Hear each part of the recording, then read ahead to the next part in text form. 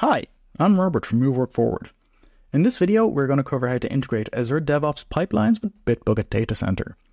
You can find a link to our post webhooks for BitBucket application on the Atlassian Marketplace in the description below. So to begin, we are in our repository settings in our BitBucket project, and go to Post Webhooks on the left under Workflow, and then click on Create a new webhook. For the incoming webhook URL, go to the pipeline in question in Azure DevOps and copy the URL.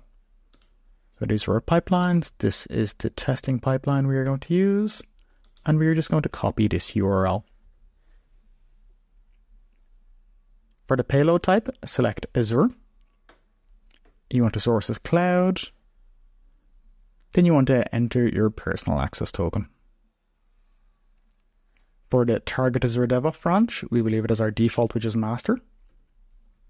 And then you can select the parameters to send. The important thing to note about these parameters is they must also be set up in the DevOps pipeline so they can be tested.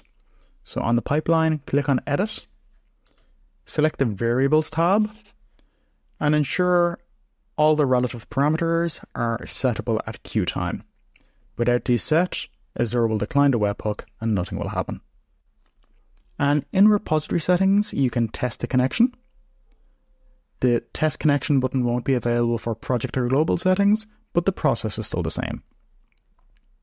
Now we'll scroll down and provide a suitable name, and save our connection. Now if we go back to our pipelines,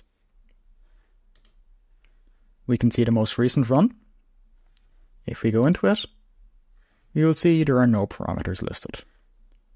So we'll go back to BitBucket and just make a commit message.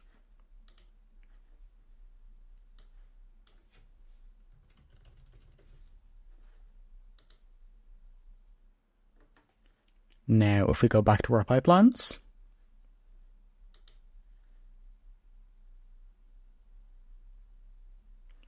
we can see a new run just now.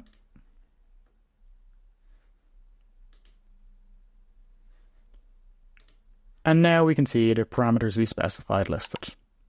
And that's how you integrate Azure DevOps Pipelines with BitBucket. Thanks.